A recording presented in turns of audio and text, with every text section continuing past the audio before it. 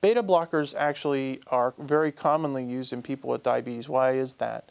Well, beta blockers are used because many of the people with diabetes have heart disease. So beta blockers actually have what we call a compelling indication.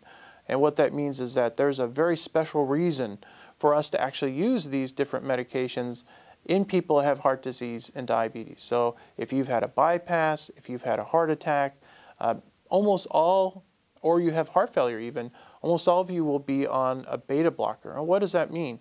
Well, we have receptors in our body that actually are stimulated by adrenaline.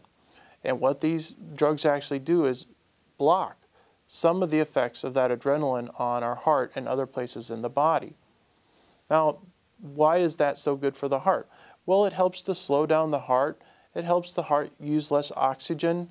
And by doing all these things, it's going to help your heart function better. So after a heart attack, after bypass surgery, most likely, these drugs are going to be started. How would you know if you were on one of these medications? They actually end in LOL. So atenolol, metoprolol, they're always going to end in LOL. So it's not laugh out loud, it's actually atenolol or metoprolol, it's how they end. And so how would you feel if you were on one of these? Most people don't have too many side effects, but the most common side effect, again, is going to be the dizzy-woozy effect that you may have from a blood pressure medicine when you start it. So these do slow down the heart, and you could notice that your pulse goes down. As long as it doesn't go too low, there's really no problems. Just talk to your healthcare professional about where your pulse should be.